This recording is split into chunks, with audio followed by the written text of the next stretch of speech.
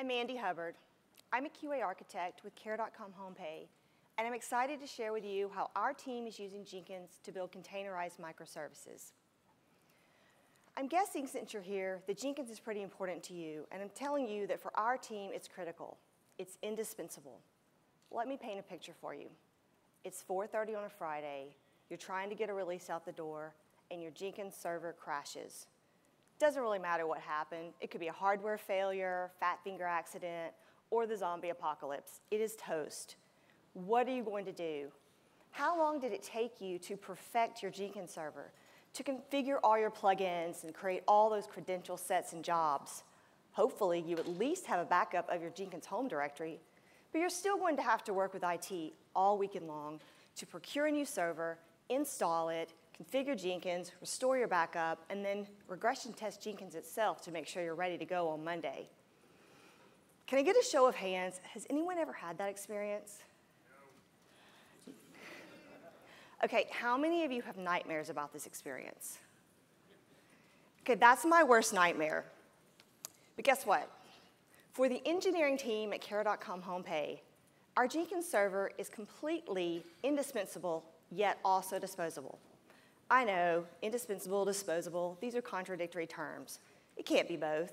Well, I'm going to show you how it can be both and how it's the best way to maximize your use of Jenkins. But first, let me tell you why it's important to Care.com HomePay. Care.com is the world's largest online platform for families to find and manage care. Families use our services to find babysitters, nannies, pet care, elderly care, and so forth. We also help businesses provide care benefits to their employees. The HomePay division is the leading provider of payroll and tax services for household employees, caregivers, in all 50 states. So we move money between accounts and we interact with the IRS doing tax filings. So we're under a lot of the same regulations and restrictions of a financial services institution. Our processes must be solid. And we've been doing this for 25 years. We innovated in creating this space, and now we're innovating in the way we do our jobs. Caregivers depend on our services to get their paychecks, and our clients depend on our services to send those paychecks and to stay on top of their tax filings. That's our pledge to them. So we need to be able to make sure we can reliably release the services that provide those services to our clients. So last summer, I joined a new team at Care.com HomePay that was tasked with two things.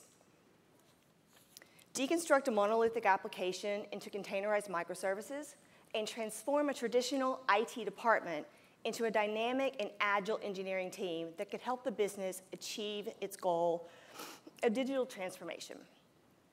So the first thing we needed to do in order to achieve these goals was to create a continuous integration and delivery pipeline. And for this, I chose Jenkins, which leads me to why Jenkins is important to me. I've spent over 15 years of my career leading software QA teams and being held accountable for the quality of the software that was released. I also spent a year and a half as a support engineer, which confirmed that I would much rather work to ensure quality before the software is released than to deal with poor quality once it's in the hands of the customer. I'm in this because I care about quality. I know, everyone says they care about quality. Hey, do we like quality? Yeah, quality's great. You want some bacon? Bacon's great too. What do we mean? What does it mean to us in this room who are responsible for ensuring that the software release actually does what it's intended to do? So for me, quality is the ability to reliably release software in a way that minimizes regressions. It's about thinking about quality throughout the entire process, not just tacking on some tests at the end. And it's about eliminating those huge merge conflicts at the end of a release cycle. That's what quality means to me, and that's continuous integration. The next level is continuous delivery, which I'll show you later in a demo. And every business cares about quality. Why do businesses care about quality? Because quality is what allows the business to move fast. Have any of you heard the old adage, why do cars have brakes? So they can go fast. Without brakes, cars can never go full throttle and still be able to stop reliably. Likewise, it's by building quality software and by following processes with built-in quality checks that allow developers to confidently release software quickly. Fortunately, releasing software, quality software, is simple, right? It really is. Developers commit code regularly, preferably daily, to an upstream master. Every commit triggers an automated build and test, and the code is only merged into master if all the tests pass. It's really simple. We need a good process and some discipline. The problem is this relies on developers to have discipline, and developers are humans. We make mistakes. We also may feel pressure to cut corners in our processes when we're under deadlines. The good news is that with Jenkins, we can automate the entire end-to-end continuous delivery pipeline so that minimal human intervention is required. Let me talk you through what this looks like for my team. We use GitHub as our source control management system. So our organization, our company is HomePay, but for the purposes of the demo and the presentation, I've got an organization called DevMandy, which also happens to be my Twitter handle. My organization is DevMandy, and I have 2 developers. I have an organization account where we have repos from which we release software, and then the individual developers, we have our own GitHub accounts. When I'm ready to develop a new feature, the first thing I do is create a fork of my upstream into my origin. This is essentially a mirror image of whatever's in the repo at the time I create the fork. I then clone my fork to my local development machine where I'm going to write my code and tests. I'm going to rebase regularly from master so that I don't get too far out of sync. And then when my code is complete, I'm going to commit it and push it back to my origin. I'm then going to open a pull request, usually known as a PR, asking that my code be merged into the master branch, which is from where we're going to release. So starting with the creation of this PR, we're going to start an end-to-end communication loop between GitHub and Jenkins. I'm going to walk you through what that looks like, and don't worry, when I'm done, I'll show you how we configured that. So picking up with the PR. When I open this PR, GitHub sends a notification to Jenkins indicating that a PR was open. Jenkins checks out this PR and builds and tests. While Jenkins is building and testing, the friendly little squash and merge box that we're used to seeing is going to be disabled. That code is not getting merged. Instead, we've got a couple of caution signs letting us know that the quality checks haven't completed. Now, if this build fails for any reason, maybe it doesn't compile, or we have a test failure, or I've checked in code, but I didn't check in unit tests, and so now our code coverage percentages aren't met. Whatever quality checks we define in our Jenkins file, if any of those aren't met, this green box is going to stay disabled. We're not going to ignore failing tests or poor coverage numbers and push that code in anyway. That's not happening. Jenkins is going to send the status back to GitHub when the build is complete. When the build is successful, Jenkins is going to send that back to GitHub. Now my squash and merge box is back. Jenkins is also going to send a notification to my dev team in a Slack channel, letting them know that there's a PR that's been through all the quality checks that's just waiting on a developer's review and merge. Now, when we squash and merge this button, or squash and merge this code, it's going to send another event. This is a push event. We're pushing to our master branch, so that's going to send another notification to Jenkins. Jenkins is going to build and test again. But this time, we have our Jenkins file written in such a way that it knows whether we're doing a pull request or a master. So every commit to the master branch is intended for release. So in addition to the tests we ran on the pull request, we might want to run an additional battery of tests, like maybe performance test or some integration tests or what have you. Once those tests have completed, Jenkins releases the code to production. That's what our end-to-end continuous integration and delivery pipeline looks like with full communication between GitHub and Jenkins. So the way we set this up is we've configured a webhook in GitHub. Are any of you guys using webhooks? Okay, so you've seen this.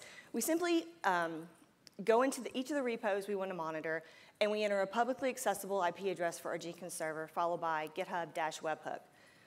Now, in our production environment, we have an Nginx server that acts as a reverse proxy that we make publicly accessible that intersects all the traffic so that we can keep our Jenkins server behind a firewall.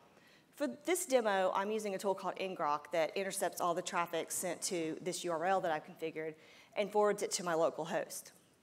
So we're going to add that URL, and then we can select the events that we want to be notified about. For this end-to-end communication loop, I want to be notified, or rather, I would like for my Jenkins server to be notified about push events, pull requests, and repository events. The last piece is our master branch is a protected branch. I've indicated here that code cannot be merged into this branch unless it's passed the defined quality checks. In this case, this is our continuous integration and Jenkins PR merge event. So what we've done is we've set up a mechanism by which GitHub and Jenkins can communicate about the state of the code, and we've locked down the master branch so that the code cannot be merged into master unless Jenkins sends a notification saying that the quality checks have passed. So this is what Jenkins looks like in my environment every day. Now I'm going to take a minute and I'm going to show you a demo. And the point of this demo is I'm going to show you how, when I bring up a brand new container for the first time, that all this functionality is available without any manual configuration. I'm going to hop over to my development machine. Can everybody see? Nobody can see that. One sec. Hey.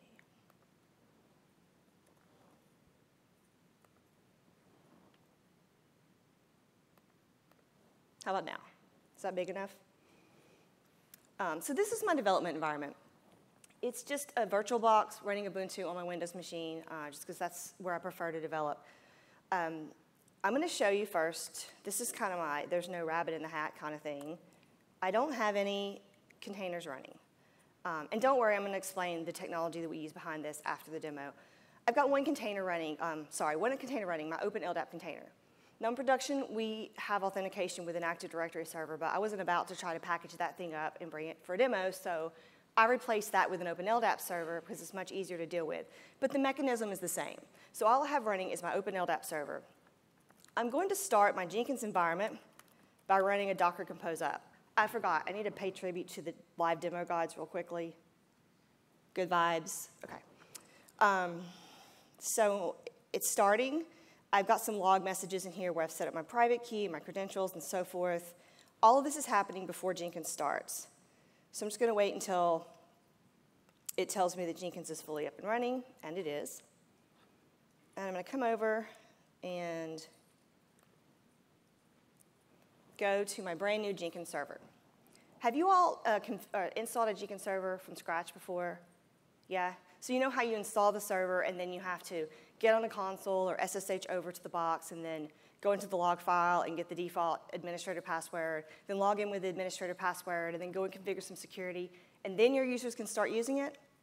So this is a brand new Jenkins server, and I can log in automatically with my LDAP username and password, and any members of my LDAP server are able to do that. So I'm going to walk you through the things that were pre-configured here. The first is LDAP, as we said. This is under our configure global security setting. Bigger. Well, that might be too big. I've got my server, my root DN, manager DN, and manager password. Those are the 4 critical pieces of information needed to customize this plugin. And keep that in mind, because I'm going to use this to walk you through the customization of a plugin later after the demo. I've also got my matrix-based security plugin already configured. Now, in our production environment, of course, we have very granular levels of security where we can give different privileges to different groups. But for the demo, I just gave myself full access because it's my demo. I've got all of the credential sets I need to interact with third parties. I've got an SSH key I need to deploy to my Triton Cloud. I've got 2 different GitHub keys. I've got an SSH key, which is used for doing checkouts. And then I've got a personal access token, which is used to interact with the GitHub API, which facilitates the webhook and a couple other plugins.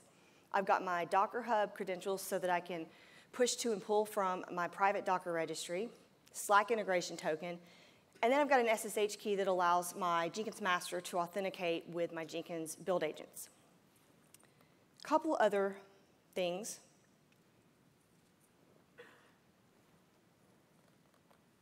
Jenkins. All right. We use global pipeline libraries in all of our Jenkins files. So as soon as this comes up, that plugin's configured. I've specified that this is the name I want to use to refer to that library within my Jenkins files, because that is how I've referred to it. I've specified the default version, which is my master. credential sets for retrieving that library from GitHub and the information to do so. I've got my Slack notifications set up with some defaults, which I can override in my Jenkins file, but it's nice to have the defaults there. And then finally, I've got my Docker plugin configured. I've got it set to my local host because for this demo, I've mounted my local Docker socket so that Jenkins will use the same Docker host on which it runs to build additional Docker images and run containers. And I've specified the templates I want to use for my Jenkins build agents. I've got this default base Jenkins agent that we use for most of our work. If we're just building and pushing Docker images and don't need any particular language, this is the default we use when we don't specify node by name. We've also got a couple of APIs written in .NET Core, and for those I specify the .NET Jenkins agent, where I've got all the .NET tooling installed, and I've set that up to only build with jobs with that label. So I've got my Docker plugin set up with my templates for my build agents. I've got my library set up so that my Jenkins files can run as soon as they're discovered because I've already configured the name for the plugin. Do y'all know this does that even if you made no changes? It does. So I'm going to show, come on, leave. So I'm going to show you my favorite plugin. Does everybody have a favorite plugin or is it just me? Okay. So my favorite plugin is the GitHub organization plugin. Are you guys using that plugin? Raise your hand. Yes. Awesome. If you're not using it, what this does is it allows me to configure a few things here. The name of my organization, which is just my organization's account, my DevMandy account, some credentials to scan that organization, and some credentials to check out code from that organization, and the name of the files in which my pipelines are stored. The default's Jenkins file, and that's what we use. So with that information set up, I'm going to save that. And this plugin is going to go and scan my GitHub organization and look at every single repo and find all the repos that contain a Jenkins file. And for each of those repos, it's going to automatically create a job. So I don't have to create any of my jobs. I just have to pre-configure this plugin, and they're created on the fly as soon as that plugin runs. So, oh, hey, it found. I'm not ready for that, but it builds your jobs that it finds as well. So there are the jobs I have available that have a Jenkins file. So remember step number 4 when I opened the pull request back over in the slides? I'm gonna hop over there and do that for you. This is the pull request I've got staged. This is my individual developer account where I've done a commit and pushed it to my fork, and now I'm going to create a pull request. Oh, this is over here in GitHub. So over here on my dev machine, let's go look at pull request. I see this is my DevMandy account. I see the pull request has been open. I see the squash and merge button is disabled. I have my yellow warning signs. And over in Jenkins has checked out the pull request and is building it. Oh, hey, there's a message. It's ready. It sends a message to my development team that somebody needs to go and review the code and squash and merge it. So another developer, clearly not me, another developer is going to review the code. If everything looks good, which of course it does, we're going to squash and merge. Confirm.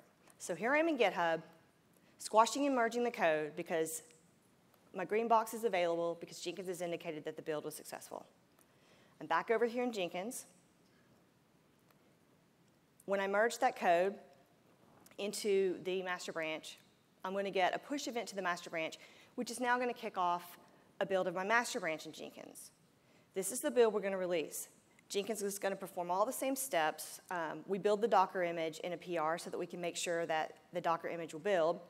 But because we're in the master branch, we're going to push this to Docker Hub, and I get another Slack notification saying that Jenkins is waiting for authorization to deploy to production. I configured an authorization here so that we have human intervention. I have human intervention at 2 places, reviewing and merging the code and pushing to production. And this is by design. As I said, we are under some of the same restrictions as a financial services company. We have SOX compliance. So those are the human interventions we have to have in order to be in line with the regulations. So I'm going to say OK, and we push to production.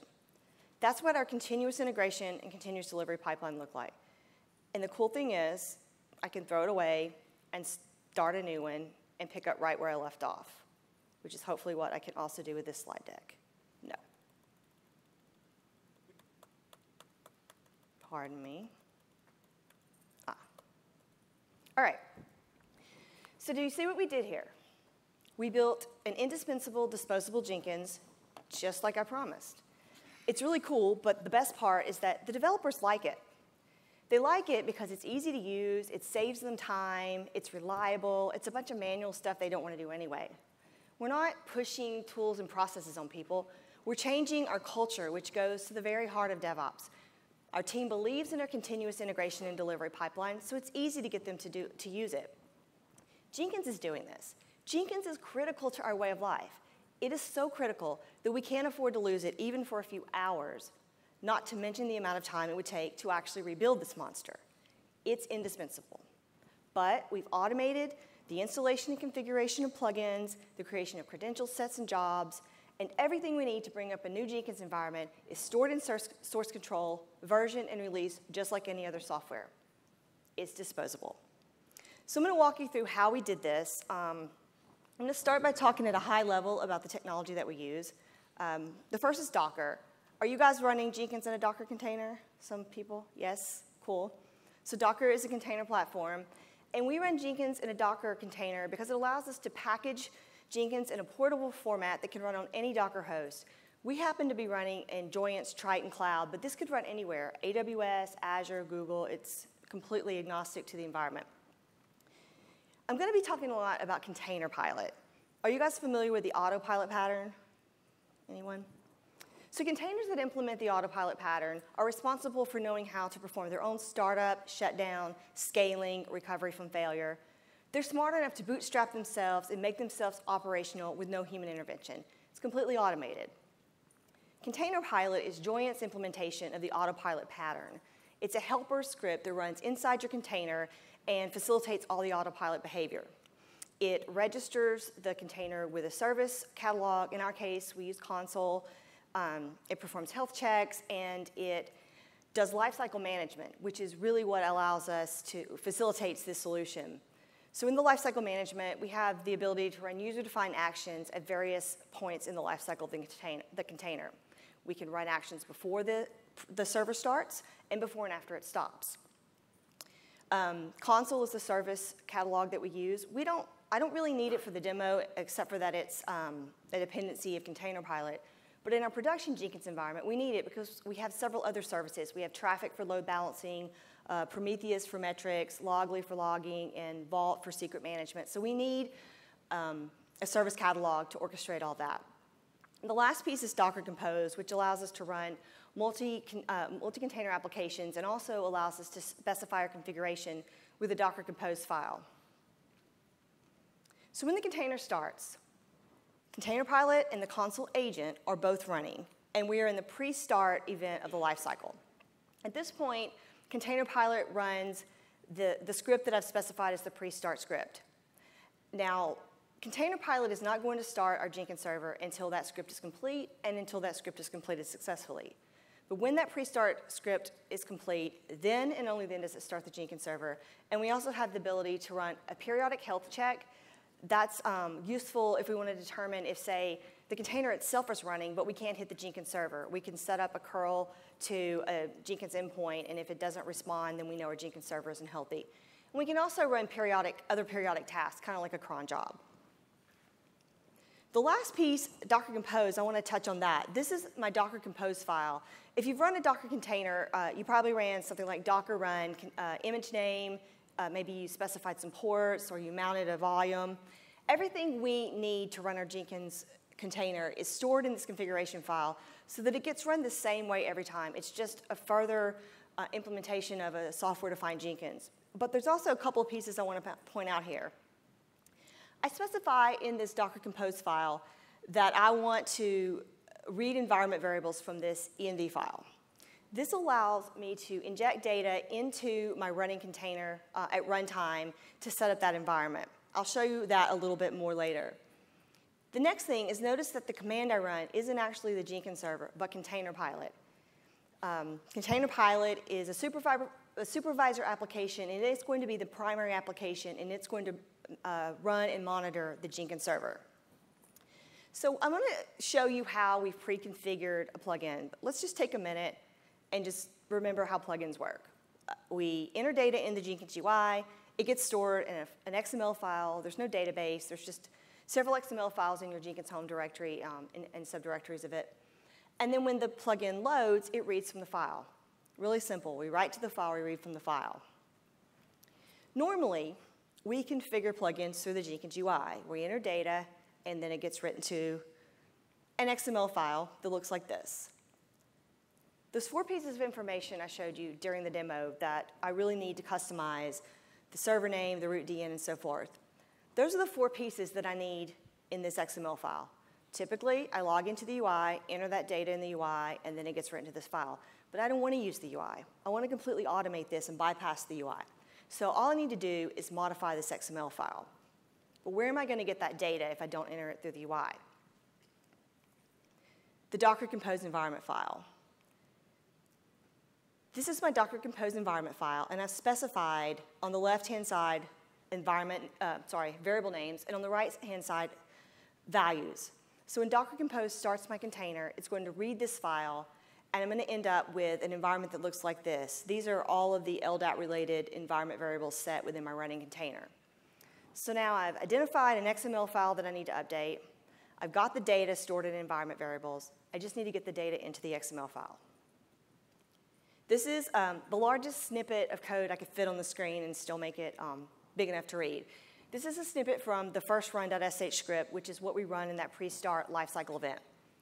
We use a tool called XML Starlet that's just a bash utility that goes and finds in the XML file the specified XPath and then substitutes the value of the specified environment variable in place of the default value.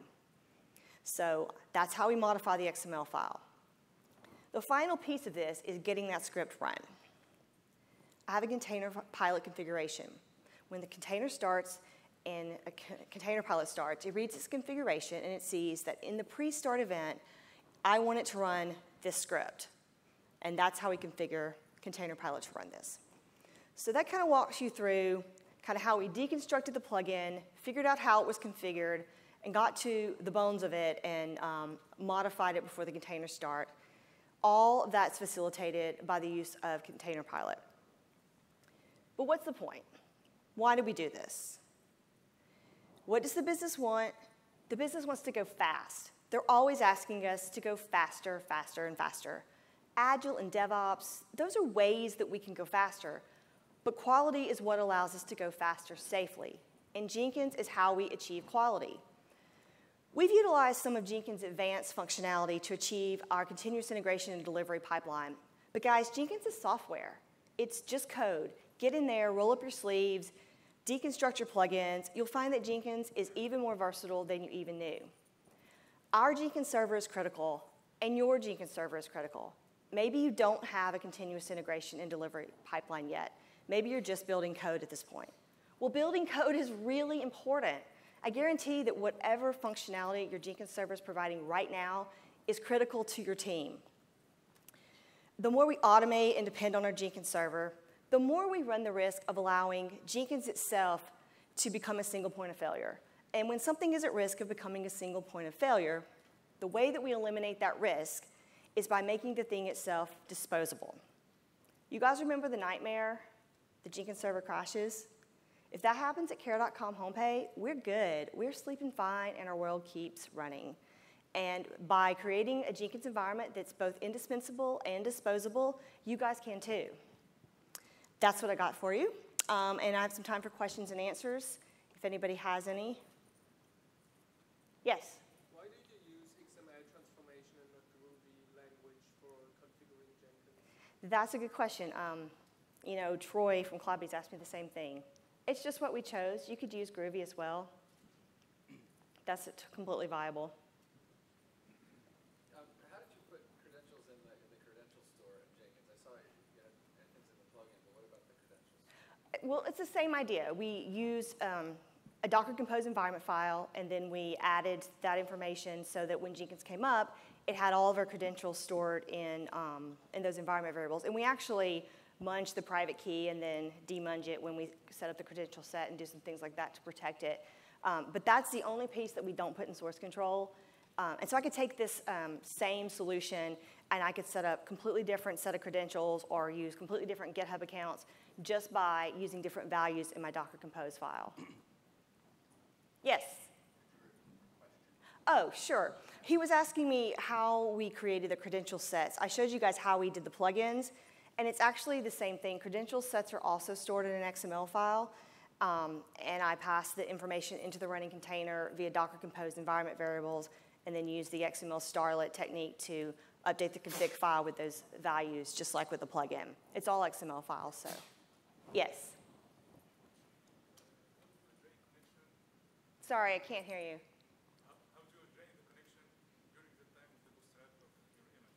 How do I do what? I'm sorry. Oh, you mean existing users?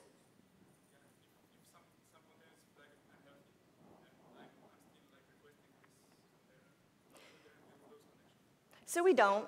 The point is, just because Jenkins is disposable doesn't mean that you want to dispose of it. It's a risk mitigation mechanism so that if it dies or if we have some sort of failure, that we can bring up a fully configured server with no human intervention. It's not meant to be, fault-free, no one's ever going to lose their connection. It just means that if something happens, we can get our team back on track in a matter of minutes instead of days or so.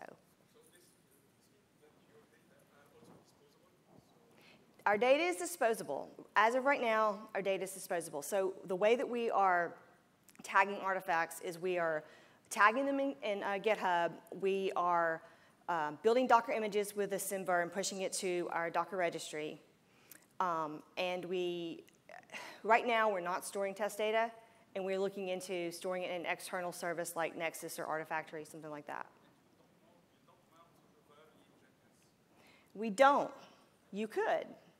I'm going to tell you, we experimented first. Before we found the solution, the first thing we did is we said, our Jenkins home is going to be in GitHub. And as soon as we start this container, we're going to go and check out the Jenkins home. And then we started working with that, and we realized that that was more of a disaster recovery solution, which is completely viable, and you also can accomplish it with Container Pilot, but it didn't feel as dynamic as we wanted.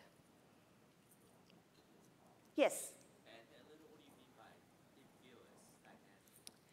We were trying to manage things like, so let's say we start up a brand new Jenkins instance and we load up our Jenkins home from source control, but then how do we manage getting updates to source control? And then we're actually storing like all of our jobs and builds and logs, and we felt we didn't have as granular control over what we stored, and it just didn't feel like the right solution for a day-to-day risk mitigation strategy. Yes? So even if you don't care about your logs, what about your build number? What about our build number? Are you okay starting over? We're okay with starting over, yes. But again, I say, just because it is disposable doesn't mean that we have to kill it daily. It just means that when the inevitable happens, our server is back up and running and we're able to build and release. Yes? So on the day-to-day, I mean, you bring it up, it runs as long as it runs. If it ever fails, you just have the capability to bring it back, but then once it's up, you keep it running. Yeah, once it's up, I mean, there's no reason to restart it unless we need to make a change or we have some sort of failure. We probably restart it weekly, but definitely not daily because we don't need to. Yes? So do you use cloud-based Jenkins or just... Oh, we don't use cloud-based Jenkins, but you should. If you do, my next question would be how can you automatically add it to Operating Center? Well, we don't. Sorry. The other question is that, back to that credential question. So you're saying that you just keep the same XML file, but as far as I know, that if you were the secret file of the Jenkins change, the XML, it's actually encrypted. Everything is encrypted. Right. And also, if the secret file is changed, and then everything, like you cannot actually decode.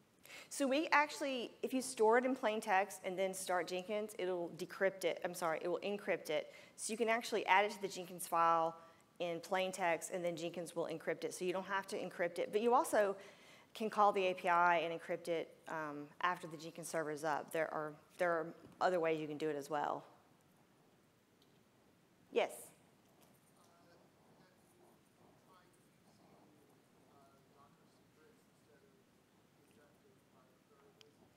We haven't, and because we're using Vault for secret management, we ultimately are going to move that over into Vault, but this is where we started. I mean, it's an evolution, right? Yes? You mentioned wanting to have a human component before going to production. Yes. Your secrets are available. What's preventing anyone on your team doing that human bit? Because like, we have defined people that are on Well, our secrets aren't available to, they're available to Jenkins, they're not available to our team. Well, that's your own local instance. I mean, you don't have, my production Jenkins, you don't have access to that. That's a controlled environment. You can run this on your local machine and do your own builds and make sure that your code builds and so forth, but just because, again, because I can run it on my laptop doesn't mean that that is how we run it. You know, we have an environment that's protected and have access controls and that sort of thing. So only people that have access to that server would be able to go and exec into that running container.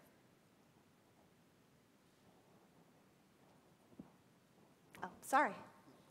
So how do you plan and handle upgrades for Jenkins and the plugins and all that? Well, it's, What are the process around that more? sure. The technical part? We don't really have an upgrade-downgrade concept because it's only an upgrade if you're moving from one to the other and trying to maintain state. We just install a new version of the plugin or install a new Jenkins and bring up a new container. So it's more like a brand new server that happens to be running that version of Jenkins and installing that version of plugins versus upgrading from one version to the next. Because there's not really a notion of bringing it up and then applying them. It's just, well, we're going to bring it up with the new version of Jenkins and these plugin versions. So it kind of, You don't have sort of a fixed list of your plugins and the version you have? Or? we do have that, but if we want to use a newer version, we just update the file, the plugins.txt file, and spin up a new image in a new container. So we have new versions, but we don't go through the upgrade process. We just bring up a brand new container. So you pretty much like, when you get the list of upgrades in your Jenkins master for the plugins, you're gonna just leave them there until you are ready to move to newer versions. So you do a new core with Yes. new plugins all at once. Yes, and the cool thing is, if we're interested in moving to a new version of Jenkins or a plugin, I can make those changes in my Docker file and experiment and test completely separate from my Jenkins production environment, but feel confident that it's an apples to apples comparison before I actually affect my running Jenkins instance. Yes? Are the tool chains are baked into the Docker image? The tool chains are baked into the Docker image. Yes, that's why we have the base Jenkins agent and the .NET Jenkins agent. We have a Golang Jenkins agent. We also can, from, say, the base Jenkins agent, which doesn't have any tooling other than Docker, do the in-container build. I mean, there are lots of options that you can use there. And we've kind of done a combination of both, just depending on the situation. Yes? I'm trying to open source it. There's really no IP, but there's a lot of red tape. However, this first link here, Joyent did a sample implementation with a few plugins, and this is where we got the initial idea for it. And then we've extended it to do the full set of plugins that we want to use. So that's an excellent starting point. Their startup script is set up so that you have to be running in a Triton environment, so you have to kind of deconstruct that a little bit, but it's a great starting point, and that's where we started. And hopefully, I'll be able to open source this. And then I have a blog, the second one, that kind of walks through the steps, kind of like the slideshow just did, and I should be able to make the slideshow available, and I'm going to attach some screenshots from the demo just in case, well, for people who didn't see it and also as a point of reference. But yeah, I'd love to make it open source because there are a lot of things I want to do to improve it, and it would be nice to have some help and just some feedback from other people. Yes? So when you do an upgrade, does that mean you lose all the history of all the jobs? That is what that means. That is the way we've, Does it seem to be a problem for you? it isn't, that's the way we've chosen to do it. But as I said, we store, or we tag the commits and have a Simver Docker image. We have other ways that we manage the artifacts, and the only thing that really concerns me is the test artifacts. And that's kind of something that we're exploring now with using Nexus or Artifactory or a third-party tool like that so that they don't reside on our server so that when we start a new instance, they're gone. Let me understand something. So when you start out this Jenkins, everything's in the container. The plugin's already in there. It runs all the job, the history's all in there, Yes. right? There's no mounting to external mounting or anything. Right. In the demo, the only external mounting is the Docker socket of the local host because that's how I'm running Docker. And actually, in our production environment, we have a separate Docker host that we use for building on. But in this demo, I mounted my local Docker socket. I mean, you still could do that. There are a lot of variations to the solution that you can do. And you could do a combination of mounting a volume where you store your job history and then just automating the configuration. It's really just a starting point where you can tweak that for whatever meets the needs of your organization. Right now, this meets the needs of our organization, and I'm sure it'll evolve over time as we come up with different requirements and things like that. It's also different for a newer team versus a more established team where we're kind of defining the process as we go. We have a lot more leeway to kind of set that standard as we move forward. Any other questions? Yes? Oh, wow.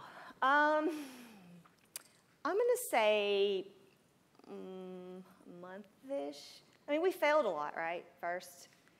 At first, it was like every time we tried to deal with an XML modification, it just was like pulling teeth until we kind of got the hang of the tool and got familiar with where the files lived. And, and part of that was like learning how to build a Jenkins agent, because I'd done that before, and getting the SSH right, and then getting the tools right. So there was a lot that went into it, and automating that GitHub organization plugin and figuring out the webhook. There's a lot of information that would be, I'd love to write up in tutorials, because we had a lot of struggles. But to re-implement it now that we've been through the struggles would be, maybe a week, but that's after you learn the lessons, right? Yes?